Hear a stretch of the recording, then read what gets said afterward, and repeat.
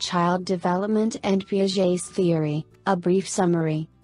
Child development is an extremely complicated process that can be broken down into many different and well-defined stages. When attempting to further examine and analyze these, countless internal and external factors need to be taken into account. Most evolutionary psychologists and biologists would agree that child development involves the prenatal period and a life of children that extends all the way to the end of their adolescent years, those being 18 or 19. The main stages of child development: newborn, 0–4 weeks. Infant, 4 weeks 1 year. Toddler, 1–3 years. Preschooler, 4–6 years. School-age child, 6–11 years. Adolescent, 12–19 years. Although many of the changes, both mental and physical, that take place in individuals during these periods are genetically and biologically predetermined, expected, and natural, and thus inevitably show similarity among individual children, the process of reaching adulthood is ultimately unique in each case. The conflicting theories of child development. There are many conflicting theories regarding child development, with the main divide being the role and importance of nature, that is, biological processes, also called maturation, and nurture, that is, environmental factors and parental, socio-cultural influence, or lack thereof. Of course, the syntheses of these theories also exist, claiming, quite reasonably, that it is the combination of the above-mentioned that determine the course of development. Evidently, the progress of each stage influences that of the next.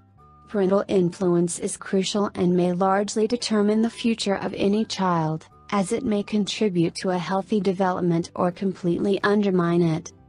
Piaget the pioneer. What made Piaget a pioneer in his profession was, among other things, his realization that children should not be treated as less competent, less developed adults, but as individuals who operate and think in a very different way.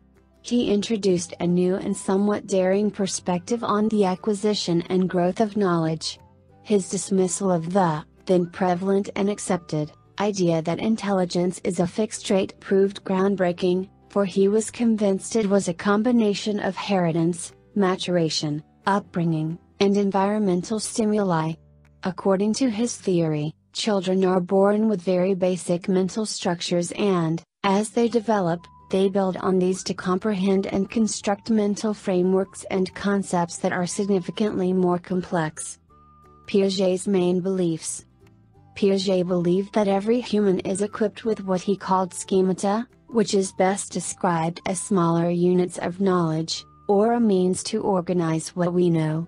We use these to understand, interpret, and even respond to unfolding events and undergoing actions around us.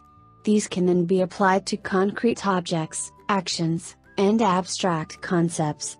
He viewed cognitive and intellectual development as efforts made by the individual with the aim of adapting to the surrounding reality, and, of course, to the world and society.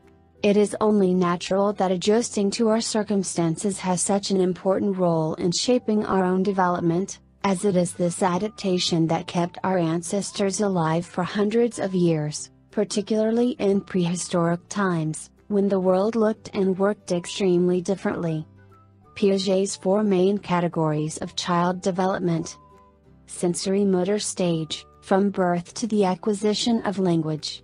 Physical interactions and reflexes, habits, are the main sources of learning about the external world for children. Children also come to the realization that they are separate from the outside world. Piaget considered the development of object permanence a pivotal point in this stage. Peekaboo is a great way to check how capable a child is of this sense. Pre-operational stage, ages 2–7. Symbolic thinking appears and develops gradually. Children are now able to attach symbolic meaning to objects. They also enjoy pretending to be someone or something they are not.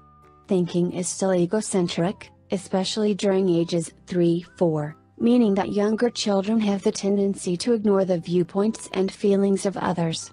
By the end of this stage, this transforms into a more intuitive thinking.